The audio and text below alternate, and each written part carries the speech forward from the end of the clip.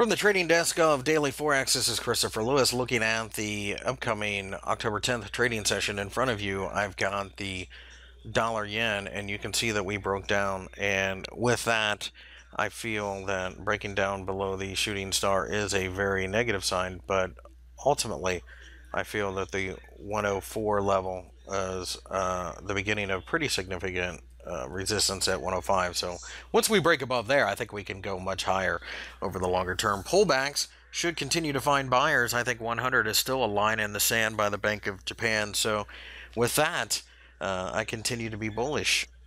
Over here in the New Zealand dollar, we had a back and forth type of session during the day on Friday, testing the 0.72 level for resistance, which was previously supportive. I think if we can break down below the bottom of the candle, we should then go to 0.70, and I think that's what happens over the longer term. Remember that the Kiwi is a barometer of commodity and risk appetite, so pay attention to those markets as well.